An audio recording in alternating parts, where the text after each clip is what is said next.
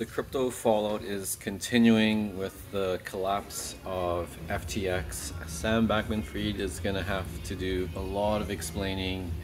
He was seen as crypto's savior. He had um, really good reputation with U.S. governments, and he was bailing out crypto firms after the Terra collapse.